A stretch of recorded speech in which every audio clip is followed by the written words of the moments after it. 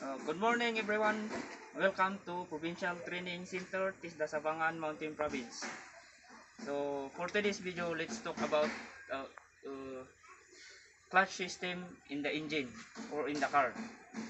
So clutch system composed of the clutch disc, the clutch master, the fittings, and the pedal. So what is the function of the clutch in the car? Usually, clutch used for shifting gears. Clutch also can control the car, and clutch can engage the engine power to the transmission or to the differential.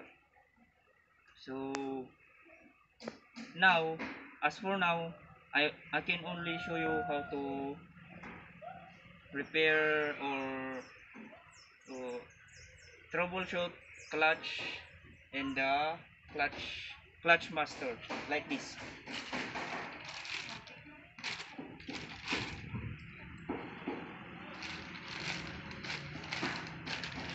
So let's check the clutch, where the clutch master located.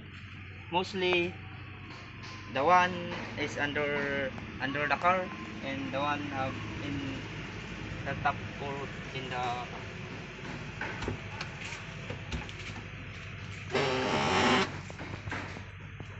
so let's uninstall it.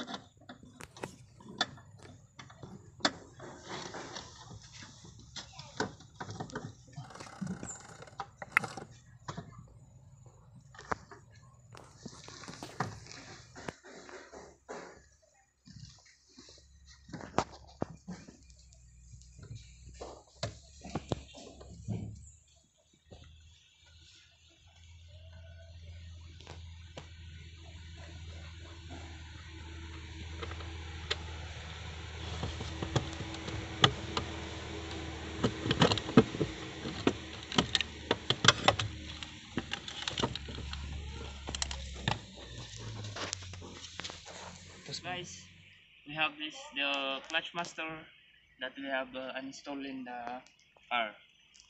So let's check inside if what is the damage.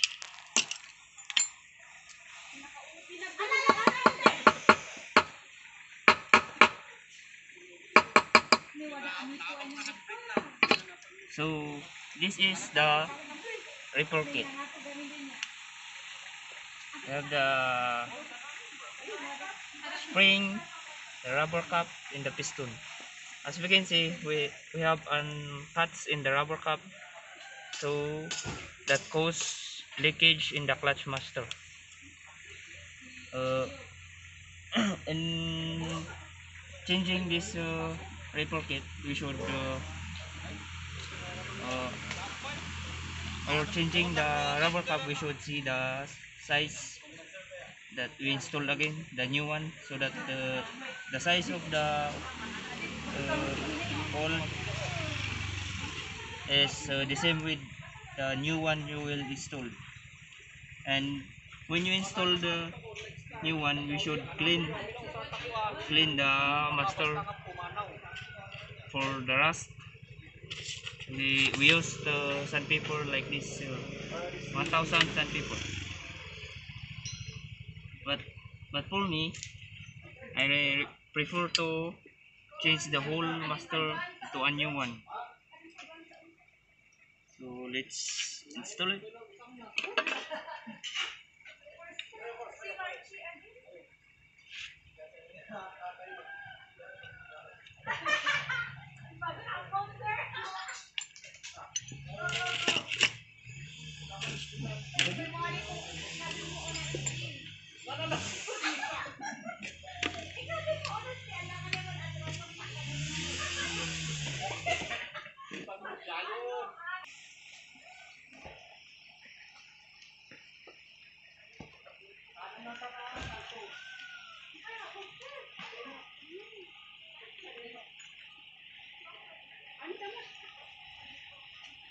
make sure to put your pin lock so that it will not remove again.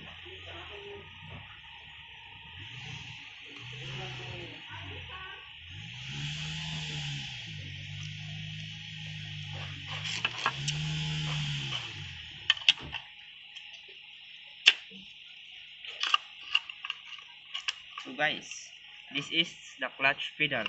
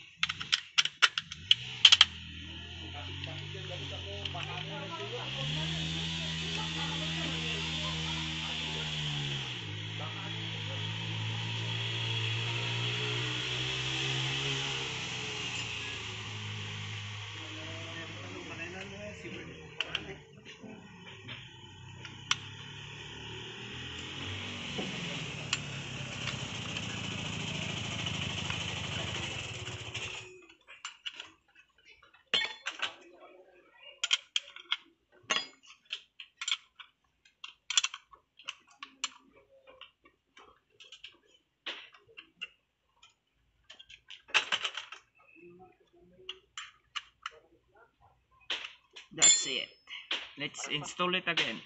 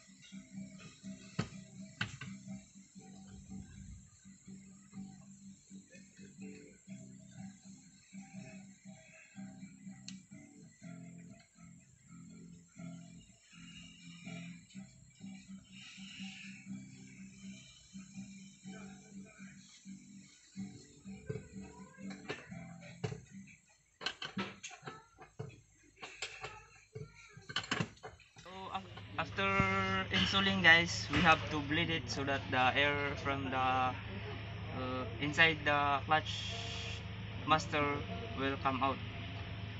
And that's it for this video. And thank you for watching.